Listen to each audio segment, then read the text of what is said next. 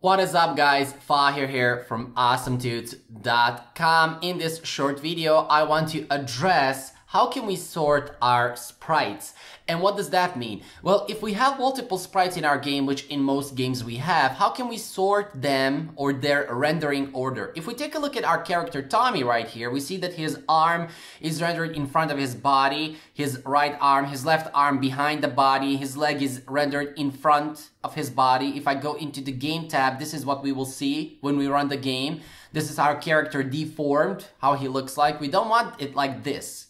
Now, before we actually go and see how we can, well, sort all of these body parts, first of all, take a look at each individual body part. So we have the head, which is on its own. We have the body, which is on its own. We have the arms as well and the legs. They are all on its or on their own.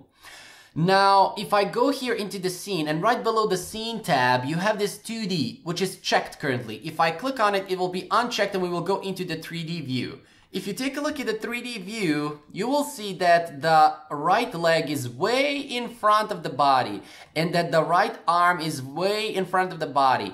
The left arm is back, so it's, well, back in terms of the body or in respect to the body's position. And if I go here, the right leg or actually the left leg as well, you see also the body and the head. You see the head is right, or actually this is the body. So if I select the body, which is right here, the head is right here. You see, here is the head, like this. So how can we change this rendering order? Well, there are three ways that we can do. The first way is that we can change the Z position. So if I take the head, or actually the head is rendered correctly, but if I take the arm and if I play with the Z position, you see a little bit, I've just changed the Z position to positive 2.27. It's rendered behind. If I take the left arm and change it, so change the Z position a little bit backwards, so negative 0.19, it's rendered, well, on top of the body. If I take the leg, which is the right leg, and let's see, we need to change it at 0.60 or 0.64. And also the shoes of the body, or actually of the legs, they are not rendered correctly. So if I change them like this, so now they are rendered in front of our legs. Same as for the other shoe.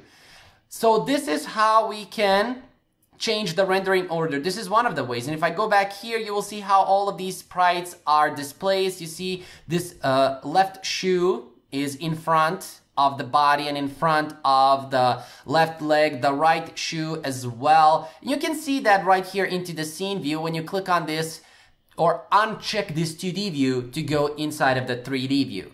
So this is one of the ways how you can change that. And the camera sees what's first. So the camera sees what's first, and you take a look at here, this shoe is first, then the second shoe is second, then we have the body, then we have the head, then we have the arm here. So this is how they will get rendered.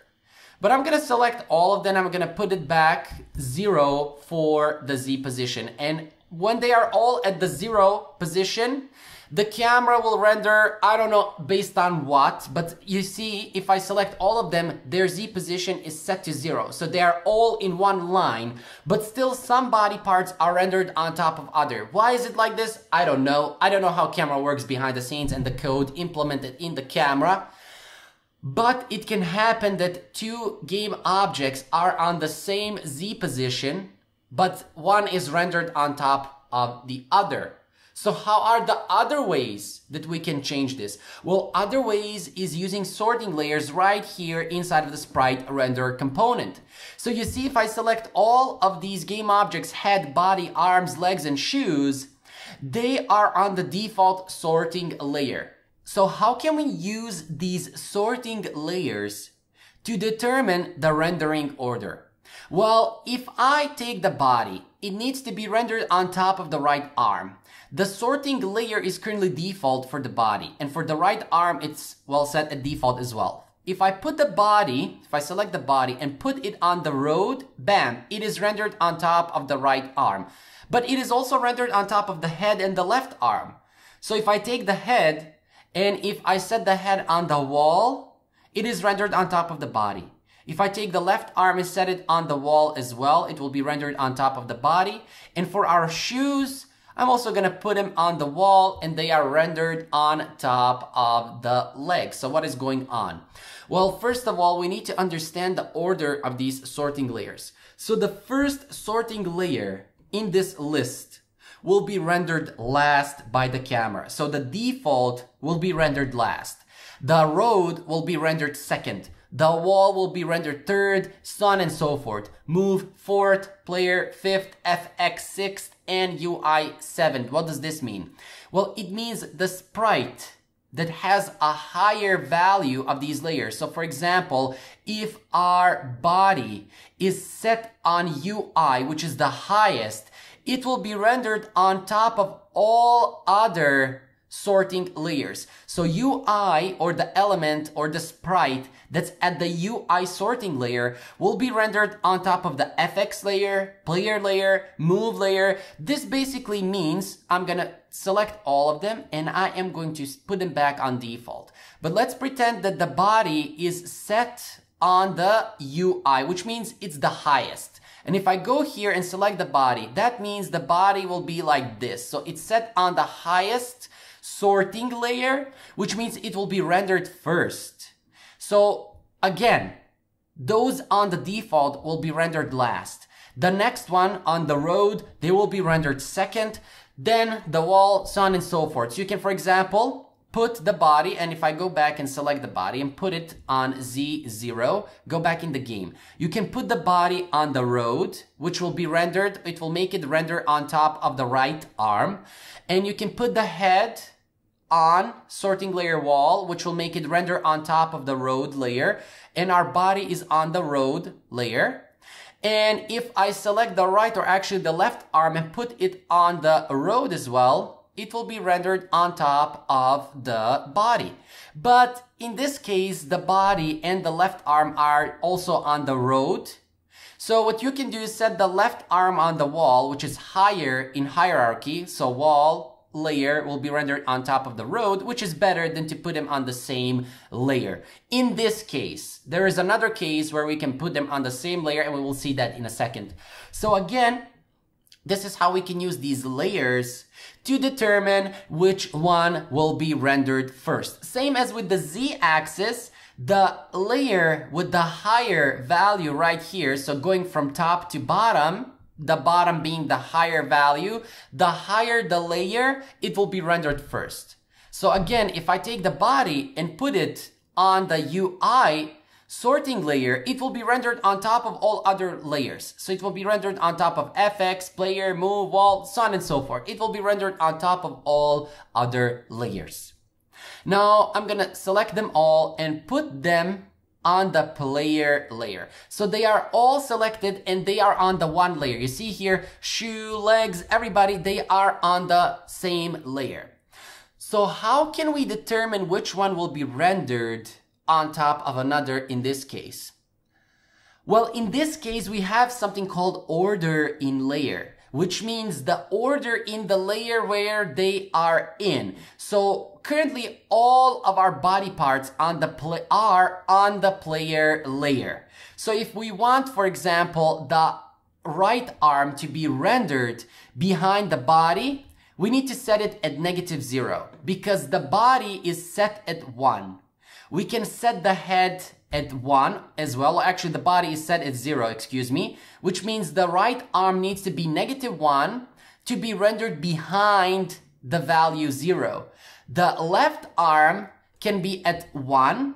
The legs also need to be -1, and this one also needs to be -1. But the shoes can be 0 or 1, but we can leave it at 0 because the legs are at -1. The point in this particular technique here is that the order in layer, if it's higher, then the game object will be rendered on top of the one with the lower value. So in our case, the body has a value of 0, but the right arm has a value of -1. So 0 is greater than -1, which means 0 will be rendered on top of -1. If we go here in the scene, they are on the same Z-axis. The Z-axis does not change in the case of layers and order in layer. The z-axis only changes if we actually move the z-axis. So it only changes in that case. So if we go back here, we see that the body is at order in layer 0, but the z-axis of the body is also at 0 because we did not change it. When we are messing around with sorting layers and order in layer, the z-axis does not change. You need to actually change the z-axis in order to, well, manipulate the z-axis. And if you're asking me, does changing z-axis affect the sorting layers and order in layer? Well, it does affect. If I take the body, even though it's at order in layer 0 and the arm is -1, if I change the z value that high, it will change how it is rendered. So don't touch the z-axis when you are using sorting layers and order in layer. Now going back to our explanation of order in layer, again, the one with the higher value will be rendered on top of the one with the lower value. So in our case, we have our right arm, which has a -1 value, and the body is at 0. 0 is greater than -1. So if I take the body and actually set it at 1, I need to take the head and set it at 2. Because again, there is a chance if both are on the same sorting layer and same order in layer that the sprite you want to be rendered on top will be rendered behind. So it can happen if we put the body and the head at 1, that the head will be rendered behind the body. So it's a good idea to put it at the higher values, in our case 2. The right arm is at -1, body is set at 1, which means it will be rendered on top of the right arm. Head is set at 2, which means it will be rendered on top of the body, which is 1. And even if the head overlaps the arm, it will be rendered on top of the arm because the arm is -1 and head is 2. So again, the higher value in order in layer means it will be rendered on top of the sprite that has a lower value. Same with sorting layers. The layer on the higher value in terms of going from up to down, down being the higher value, will be rendered on the layer that has a lower value. So again, UI will be rendered on top of FX, player, so on and so forth. And this works for UI elements as well. So here we have our canvas. Let me just find the UI canvas, and here it is. I set the sorting layer of the canvas to UI. And if I take my characters, if I take the Tommy, and let's try to move Tommy here and move him here. You see, he is rendered behind the UI because Tommy, all of the body parts of our Tommy, if you select him, are on the sorting layer player.